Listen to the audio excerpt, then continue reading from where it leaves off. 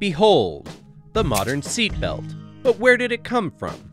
Meet Nils Bohlin, born in Sweden in 1920. Looking back, it's no surprise that Nils built the seatbelt we all know and trust. He originally worked on ejection seats in the 1950s, and he was intimately acquainted with what makes people fall out of seats and how to keep them in one. He probably would have stayed with Saab aircraft were it not for Gunnar Ingelo, Volvo's CEO at the time. Gunnar wanted Nils to make sure Volvos were as safe as possible. The step from fighter planes to autos might seem easy, but in truth it was very difficult. The restraints used by pilots are 4-point harnesses and were impractical in cars.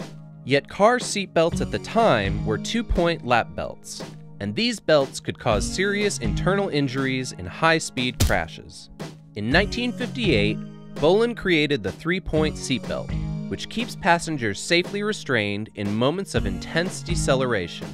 This design became standard in Volvo cars, and the idea quickly spread around the world.